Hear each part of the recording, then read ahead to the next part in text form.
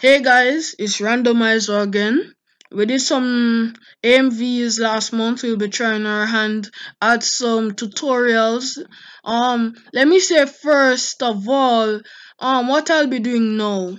This is only for non-Steam users. This was a repack done by nosTEAM. We'll be getting into it. Also, the software I'm using to record this is Bandicam. I think it's a very excellent software. I had updated my Dragon Ball Xenoverse 2 game from version 1.01, I believe, to version 1.14. Let's get into it. You go into new folder. Well, this is where I keep mine. You'll know where you keep your Dragon Ball Xenoverse 2 game. Go to nosTEAM storage, nosTEAM remote, Dragon Ball Xenoverse 2. Copy, Control C, easy copy. I mean, it's very easy. Games, go back to games or wherever you keep your files.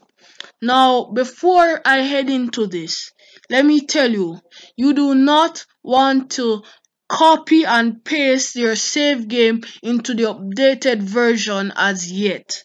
You want to run this version first. You want to run the version. It will ask you if you want to recover save files. You will say no. You will make your own save file, and by then when you see that auto save signal that the game always gives, you know that you can head out of the game. And when you go into the nosTEAM storage, there will be a save file in remote. This save file in the remote will be about 707 kilobytes, or however that is. This is 490. This is the finished thing that I pasted, but what you will have in here is the new one that the game just created. You're going to delete that, and then you're going to paste the old one into this, and when you start your game, it will work. It will go, and you will have all your progress that you've made. Thank you guys for the support. I really appreciate it, guys. And give me some tips in the comment section. Thanks.